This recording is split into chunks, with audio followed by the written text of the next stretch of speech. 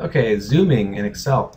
Let's say that I have some text here, and that's kind of hard to read because I have bad eyes, right? So if I want to zoom into that, an easy way is Alt V Z, and that brings up this little box here that lets you pick the level of zoom that you want. So if I want to go to 200%, okay, now I'm zoomed in really close, and I'll VZ.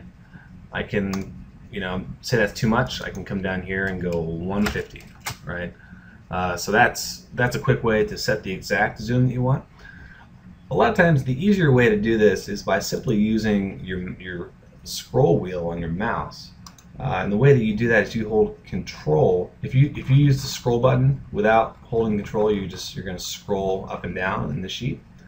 And if you press the scroll button, then you've got this weird thing that is a little challenging to use.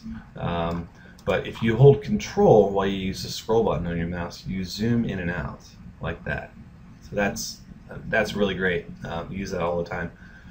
Another way to zoom into the exact area where you want is, let's say I want to zoom in right there.